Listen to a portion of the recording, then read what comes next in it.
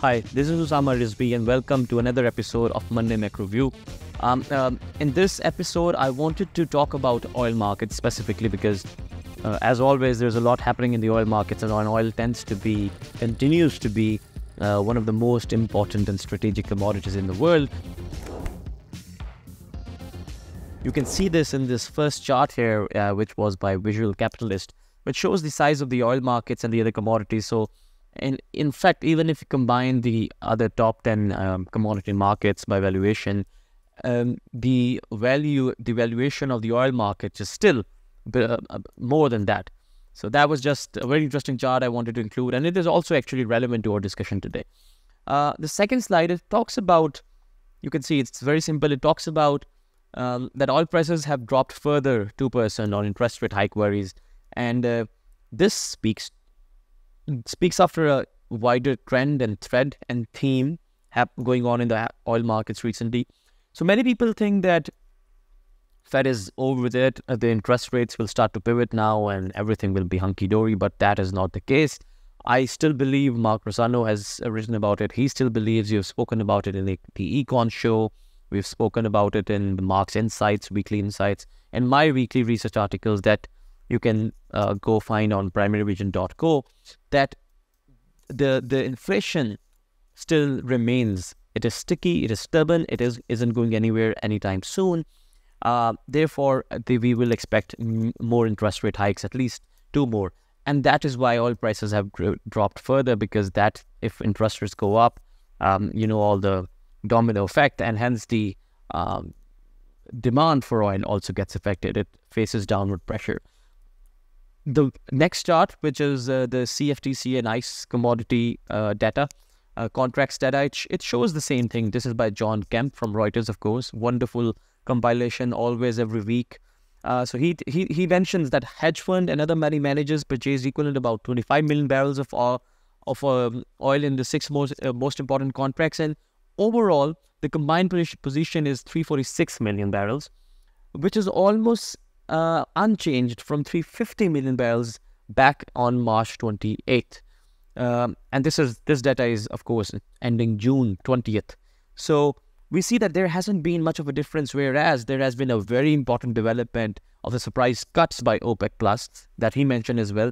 And despite that, the positions in crude oil is basically still unchanged from the last March, since late March. And even in the middle distillates, the position remains almost the same as of the April.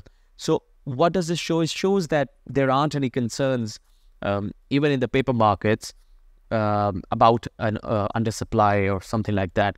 In terms of the physical markets, Mark has written about in one of his insights, where he shows how global oil on water is highest, oil in transit is at its highest, considering the seasonal averages. There has been a huge build-up, a glut of unsold Nigerian oil. And this chart by Vortex also shows the same. It shows that the indicators of a well-supplied oil market. So even if it is not oversupply, the oil markets are well-supplied. You see that the Russian STS activity has increased in June. Gasoline imports from PAD 1 are at multi-years high. Latin America is looking good. And the calendar spreads are also breaking down. So whatever is happening in the paper markets it's rare that it happens actually, but it is also being corroborated by the physical markets. The next chart speaks about it in a very, very convincing way. We have the OECD commercial petroleum inventories here, and you can see that this is, as the title of the article was, that this is a glass half full, half empty situation for oil markets. Why do I say that? Because commercial inventories are just minus 35 million barrels below their 10-year seasonal average. And given the stocks, they almost align with the long-term seasonal average. So it is not surprising to see the spot prices and in calendar spreads are also close to average. And this is there. And on the other hand, we have high exports from Russia, Venezuela, Iranian oil is there. Interest rates are rising, and there is a slew of economic news that tells us that the global economy is still not doing well. So this rhetoric, this narrative about an oil undersupply, or there would be a supply crunch in the future. I can't get it. I believe the opposite is true. And while I was talking about the global economy, you can have a look at the European economic engine, which is Germany, where recession continues to worsen. So it is not only about recession, but it is also that the recession continues to worsen.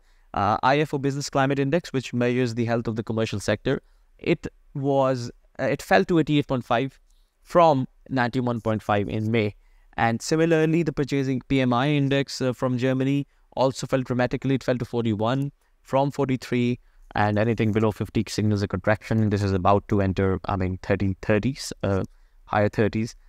Same is the case with China. Its factory output reduced recently. So overall, these shows, Mark's articles, it's just sort of a reassurance, reinforcement of the fact that we need to be very careful while becoming extraordinarily positive. Things are getting better in some ways, as we discussed last time, the rolling recovery theory, quote unquote, but still, it will take a lot of time before we get there. There are few indicators like you follow Chinese economy, you follow the German economy, you follow the global freight rates, you follow other indicators. All of them unanimously, very clearly show that the global economy is slowing down. I showed this in the last show as well when we had a look at the Bloomberg's indicator, and out of all of those, more than 5 of them were below average, or nothing was above average, and 3 or 4 were just there on the average.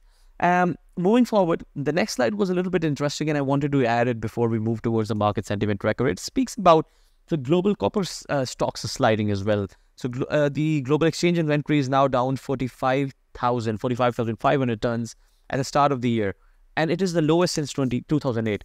But what is mysterious about it, and I'll dig up further into it, that this isn't translating into more economic activity, because oil and copper both are very vital for the global economy, and they move in tandem with each other most of the times. So this is a development that we need to look at. This was a very interesting development. Market sentiment tracker, the left side, recessionary side, continues to be busy. There is a 71% chance of the US economy will fall into recession. Bank of America expects US economy to fall into recession by early 2024. Oil prices dropped. UK barely escaped a recession, resisting a 0.1% economic growth. The index of factory activity in China fell for the 3rd consecutive month. European manufacturing PMI was also down. So El Nino still threatens economic growth, specifically in the US. We are also facing many of its effects. So overall, the recessionary outlooks continues to grow. That is all from my side today. I'll see you next week. Thank you so much for watching.